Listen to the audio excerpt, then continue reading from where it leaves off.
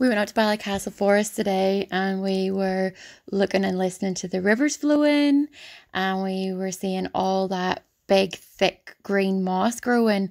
And I watched a program recently that taught me that that just means that the air is so pure and clean. I love it.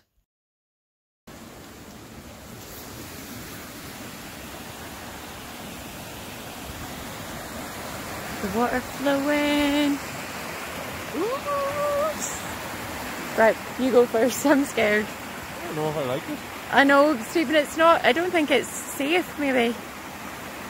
Is it secure? He's so brave.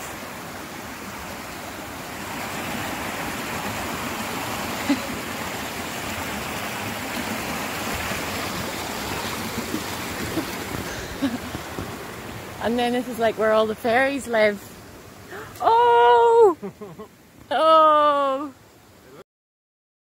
Then we spied lots of little mini Christmas trees growing that have obviously just been scattered around by loads of birds and animals. Love it. All the leaves intact.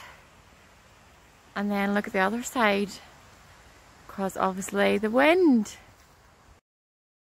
Then we spied this really big, thick, chopped down tree and decided to count its age, but we only got like 63. I thought it was going to be about 100.